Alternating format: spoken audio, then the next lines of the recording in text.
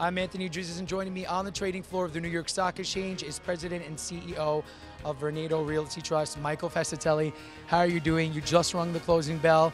Tell me a little bit about why you're here. We had to celebrate 50 years of listing on the New York Stock Exchange, a great partnership. We're very excited about this accomplishment and look forward to the next 15 years. Very good. Tell me a little bit about the company, Vornado. Vornado is one of the largest real estate investment trusts, over $30 billion of assets listed on the New York Stock Exchange.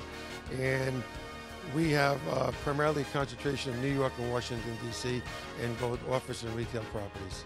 So 50 years now, tell me a little bit about what the key to success is. In real estate, low leverage keeps you out of a lot of trouble. Great people, great assets in the right markets, and we stood the test of time, and we look forward to keeping that up as we go forward. And being that you just mentioned moving forward, what do you see for the company? I see an exciting future. We have a great balance sheet. We have great management, great people, great assets in the right markets. Real estate goes up and down, but I see an exciting 50-year future for us and a continuing partnership with the New York Stock Exchange.